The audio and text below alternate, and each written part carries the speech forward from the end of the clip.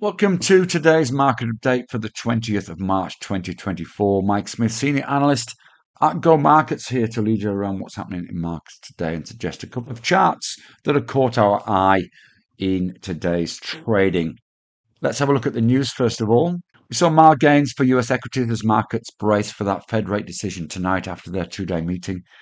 Yesterday, lots of movement after the BOJ potential policy change, which has been widely broadcast yesterday, but we saw significant moves, particularly in yen crosses throughout the day. Looks as though the fallout from that is continuing. We'll have a look at the yen in a while.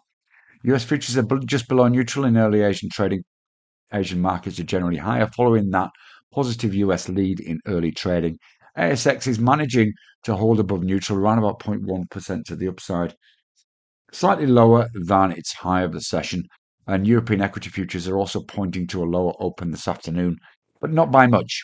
US dollar index continues to edge higher, perhaps in anticipation of a slightly more hawkish Fed than the market hopes for. And now testing the 200 EMA to the upside. Gold isn't selling off, surprisingly. It's holding onto that 2150 support, which has been trading around over the last few days. Copper did pull back yesterday from its 11-month highs, but oil continues to edge higher. The EIA data tonight out of the US may impact on oil price. Bitcoin's drop from record highs of 73,000 continue. It's now retraced around about 15%. There could be more selling to come, but perhaps again we'll see that later on today. Outside of the Fed rate decision, the People's Bank of China kept rates on hold as expected. We've got German PPI and UK CPI and PPI later on this afternoon, along with Eurozone consumer confidence.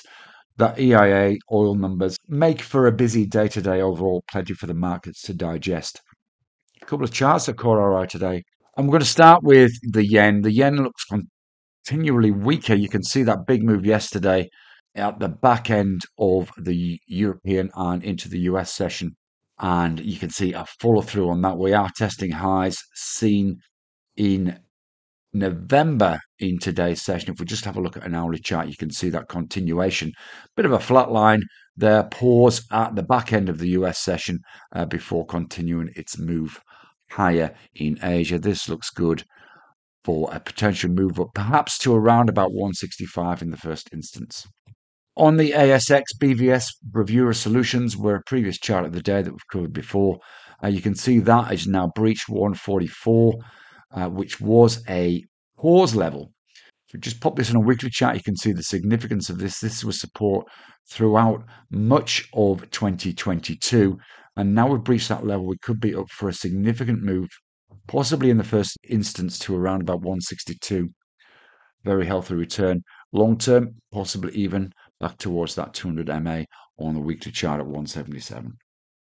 Trade safe and see you again soon. Bye bye for now.